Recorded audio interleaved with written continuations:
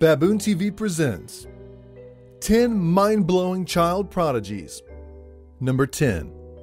The youngest member of Mensa is Tanishq Matthew Abraham. He joined at age 4 but started to exhibit his genius at just 4 months when he was already looking through children's books and successfully answering questions about the books. He scored in the 99.9 percentile on the standardized Mensa IQ test when he joined. He completed the math courses that are offered in Stanford's education program for gifted youth at 5 levels in 6 months at 5 years old. He is now 6 and is taking high school and college level courses.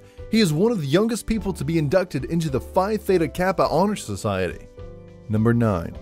At 3 years old, Ethan Bortnick began to play the keyboard. By age 5, he was composing. He made his debut on The Tonight Show with Jay Leno in 2007, and since then has been playing numerous gigs. Ethan is a Guinness World Record holder for being the world's youngest solo musician to headline a tour. He is also the youngest headliner to play Vegas. Number 8. Akim Kamara of Berlin began to play violin at 2 years old. He exhibited the amazing ability in the music long before he could even talk. His music teacher said that he has a natural ear for music. After only 6 months of lessons, he was able to play extraordinarily well, and at 3 made his debut performance during a Christmas concert. Number 7. Priyanshi Samani is a mental calculation prodigy. She began mental calculation at 6 years old, and at age 11 she entered into the Mental Calculation World Cup in 2010. She was the youngest participant and won the competition. The winning question was to solve the square root of 10 6-digit numbers. She did so in 6 minutes and 51 seconds, a record-breaking time.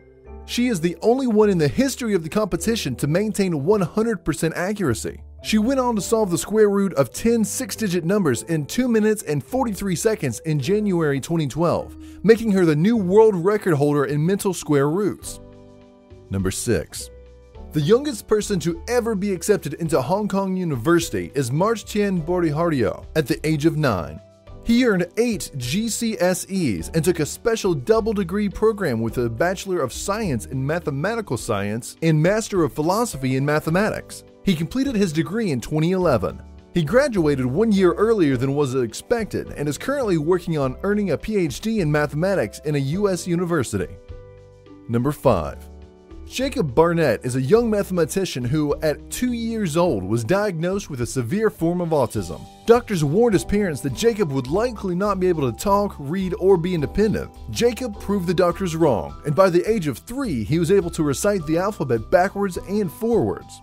During a visit to the planetarium at age 3, Jacob didn't hesitate to answer all of the presenters' questions. A few years later, at age 10, he was accepted into the Indiana University-Purdue University of Indianapolis. While working on his PhD in quantum physics, Jacob hopes to one day disprove Einstein's theory of relativity.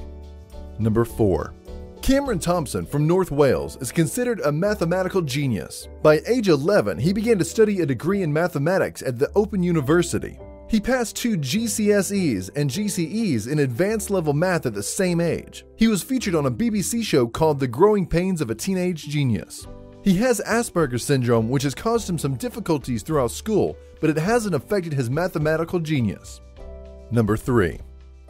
The youngest person ever to build a functional fuser is Tyler Ramon Wilson. At age 10, he built a bomb, and by age 14 had built a fuser. He won the Intel International Science and Engineering Fair in 2011. He discussed his ideas on self-contained nuclear fission reactors during a TED conference in February 2013. He was responsible for engineering a compact nuclear reactor he claims would generate 50 megawatts worth of power and requires refueling once every 30 years. Number 2. Amrit Pran Jaswal lives in India and became famous after performing his very first surgery at the age of 7. Not officially a doctor at the time of the surgery, the locals considered the young boy to be a medical prodigy.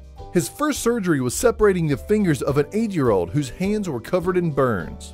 At age 12, Akrit enrolled in university to study medicine. By age 17, he was working towards a master's in applied chemistry. He is currently researching a cure for cancer. Number 1. At the age of 11, Michaela Irene Futelig was accepted into the University of the Philippines. She enrolled in the Bachelor of Physics and graduated at 16. She is now a professor at the University of the Philippines and is also enrolled as a PhD student. Thanks for watching another amazing video. Don't forget to subscribe for more.